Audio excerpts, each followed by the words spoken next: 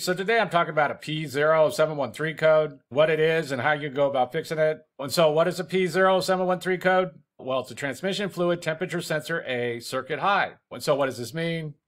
Well, basically, modern transmissions have a lot of sensors built into them, and one of these sensors is called the transmission temperature sensor that's just reporting back to the computer what the temperature of the fluid inside the transmission is. But when you get this P0713 code, the computer's seeing that there's high voltage on this circuit for some reason, or it's staying higher than it should be for longer than it should be, and so it's going to be troubleshooted to know why. And so what would be some possible causes of a P0713 code? Well, the first thing that could cause this is a bad transmission fluid temperature sensor. It might have just gone bad and just need to be replaced. These transmission fluid temperature sensors are what's called a thermistor, which is a resistor whose resistance changes with the temperature.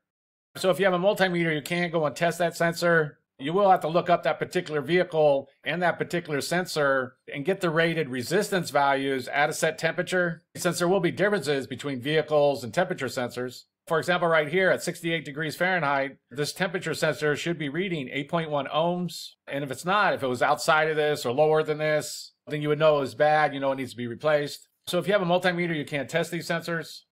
The location of these sensors can really vary. Sometimes they're located up inside of the transmission, and then other times they can be located on the outside of the transmission. So it will vary. It will depend on the vehicle, the year, the make, the manufacturer, things along these lines. But the first thing that could cause this is a bad transmission fluid temperature sensor.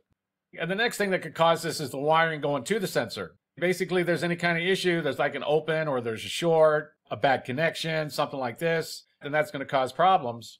So if you can get wiring schematics for that particular vehicle, you can't go and check those wires and be sure that there's no open or short or anything like this, because the next thing that's going to cause this is some kind of wiring problem.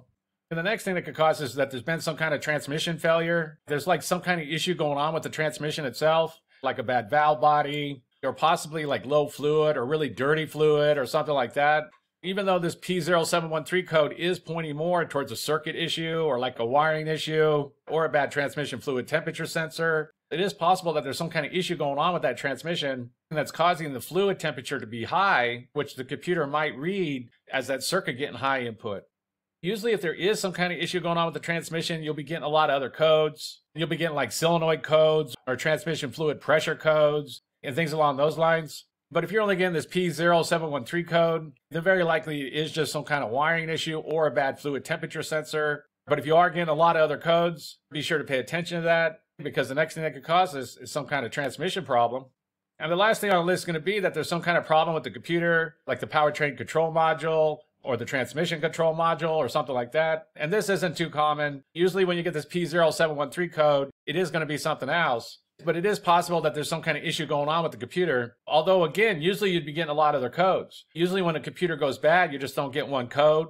While that is possible, usually when one of these computers go bad, you'll be getting a lot of other codes. Also, if you do think you have a bad computer, be sure that your battery's good. Be sure the alternator's charging correctly, because all these computers, they all need a good, stable power supply, or that can throw them off and cause them to have errors and things like that. But the last thing on the list is going to be a faulty computer. And so that's basically it. I just wanted to give a basic overview of how you go about fixing a vehicle with the P0713 code. If you have anything to add, please comment down below. If you have any questions, ask me and I'll try to answer them. If this video helps you, please click like, please click subscribe, and have a good day.